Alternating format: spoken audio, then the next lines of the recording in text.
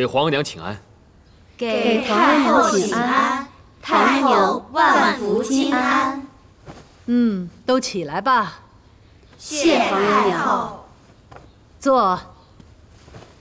前些日子雨雪不断，也免了你们往来请安了。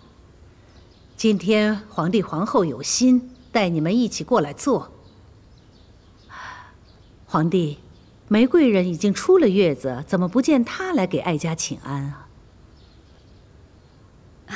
皇额娘，玫瑰人伤心失意，是儿臣让她好好养息。过分伤心，那就是玫瑰人的不是了。孩子固然重要，但侍奉君上更为重要。皇额娘说的是，这段日子，皇帝郁郁寡欢，哀家看着真是焦心。皇后，你是六宫之主，宫中事固然要紧，但皇帝的一切总要为先。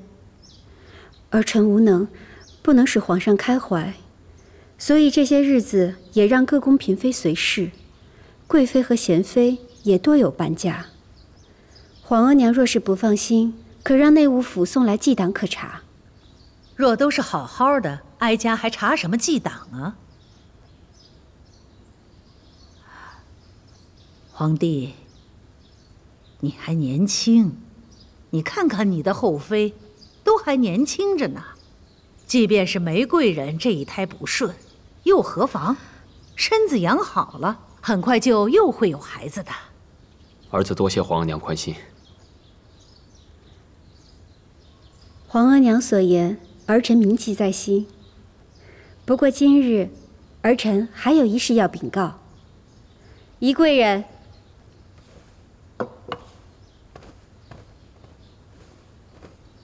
皇额娘、皇上，宜贵人玉玺已经2个多月了。皇后所言可真？臣妾岂敢妄言。宜贵人怀有龙胎，这便是上天安排，以慰圣心。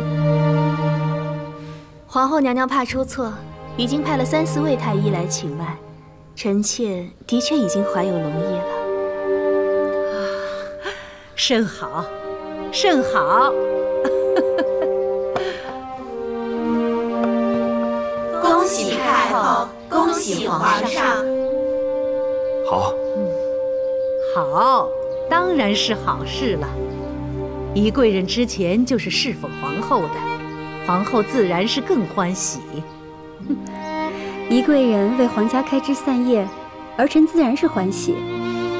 儿臣今晚想去安华殿进香祝祷，以答谢神恩。好。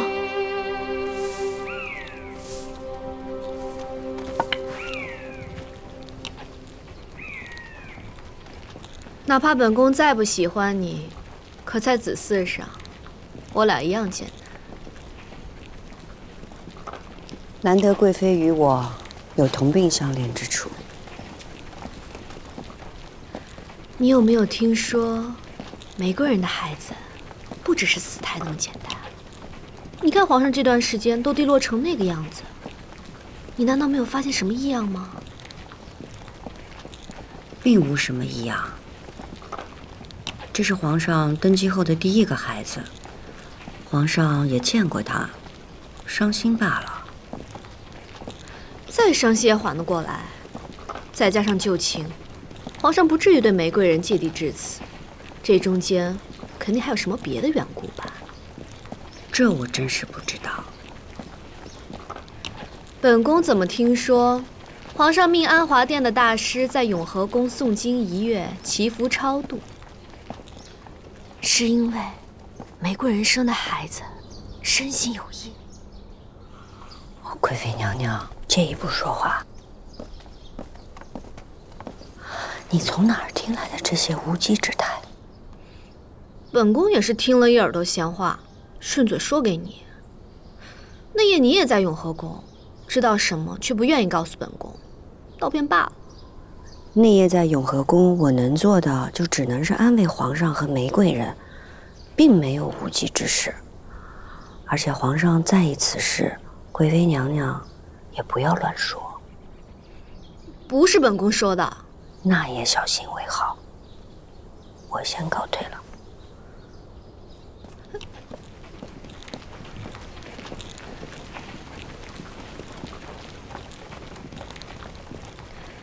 那夜在王亲那儿，连你我都看到一二。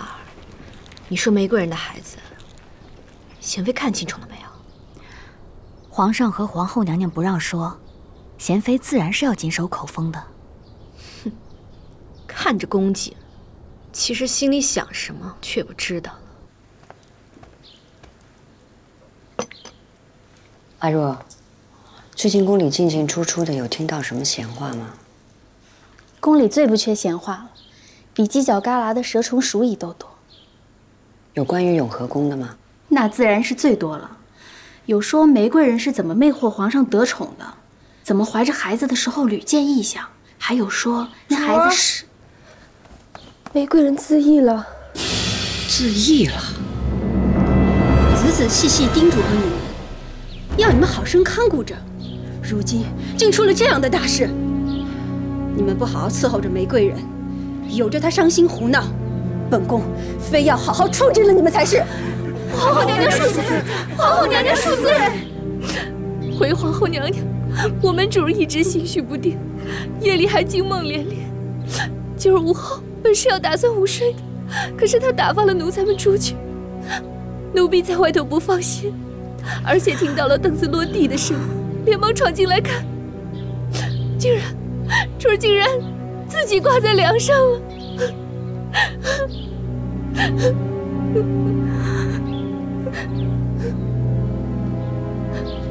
可是为了孩子的事想不开。你有什么想不开，你尽管跟正和皇后说。嫔妃自强是大罪，你怎可轻易损害自己的性命？皇上不就是怕臣妾和别人说话知道了什么吗？所以皇后娘娘才把臣妾关在这里，不让见人。臣妾自知命薄如纸，皇上就让臣妾去死罢了。荒唐！皇上别生气，要是臣妾是玫瑰人，肯定也是想不开的。听了那么多的流言，好好的孩子没了就罢了，还要被别人传成是不祥妖孽，哪个额娘能受得了啊？你从哪儿听来这等荤话？现在满宫私底下传的到处都是呢。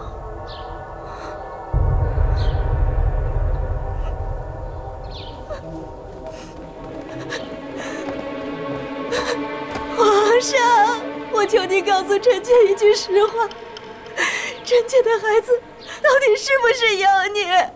所以您才会厌恶臣妾，都不来看臣妾一眼。皇上，玫瑰，皇上，你别听信这等胡话。朕不来看你，是想让你安心静养。扶他起来。臣妾哪里还能养得好身体啊？皇上，您连那孩子的面都不让臣妾看一眼，是不是？那传言是真的啊？王亲，奴才在。你立刻去彻查是谁在宫中胡言乱语、散布谣言。一旦查到，立刻送到慎刑司发落。奴才遵旨，奴才即刻去办。玫瑰人，你该听皇上的话，安心养好身子。孩子还会再有的。我的孩子。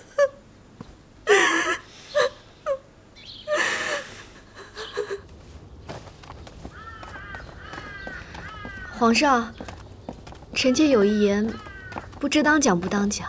你这么问，就是自己想说。